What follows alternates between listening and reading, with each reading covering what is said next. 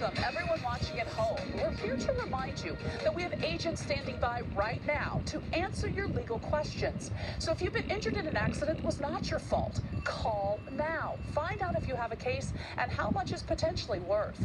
I'm Gina Bellich, here with spokesman and TV personality Tom Mustin. So Tom, tell everyone watching at home who should call right now. Well, Gina, first off, thank you for having me here in the studio. Now, as far as who should call in, the answer is anyone who's been injured in an accident that was not your fault should give us a call right now. Agents are standing by to answer any questions you may have and tell you how much your case is potentially worth. Thanks, Tom. So what kind of calls are we seeing today? Well, Gina, we're getting calls about all types of accidents, but the most common has been car accidents. So if you or someone you know were injured in an accident that was not your fault, take that first step and give us a call.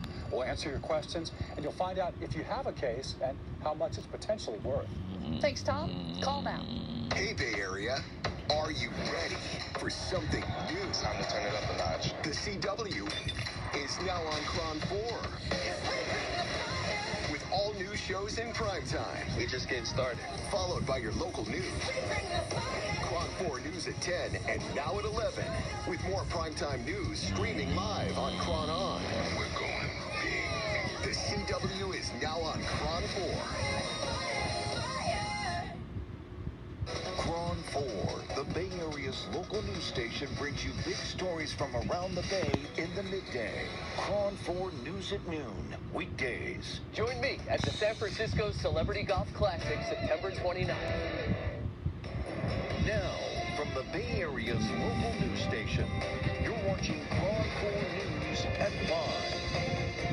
Now at 5, the holiday weekend is here, and it's going to be a big one. Airports are preparing for some of the busiest travel days since before the pandemic. SFO executives say they're expecting around 90% of pre-COVID foot traffic. Thanks for joining us tonight on KRON 4 News at 5. I'm Grant Lotus.